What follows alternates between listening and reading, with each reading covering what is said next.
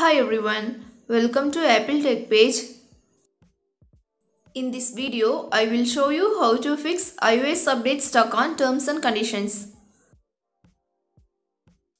Solution 1 is turn on and off airplane mode.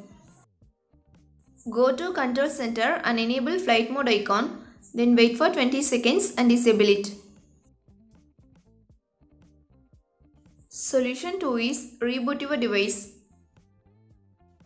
To do this, open Settings app. Find and tap on General.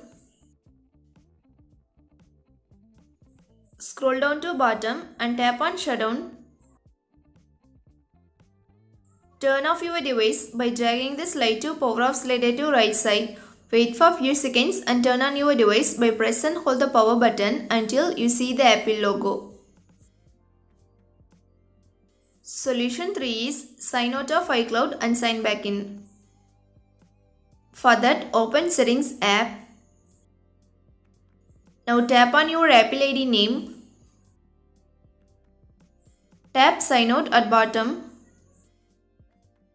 Enter your Apple ID password to confirm that you are trying to log in, then follow the instructions to update your device.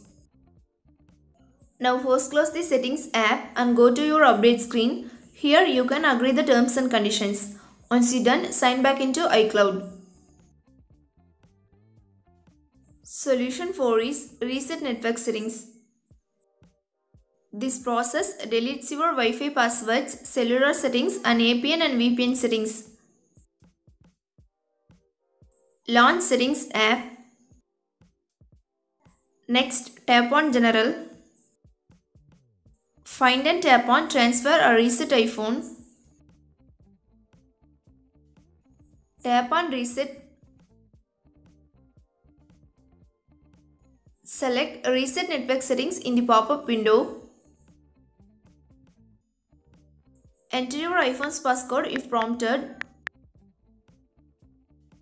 Tap Reset Network Settings to confirm the process.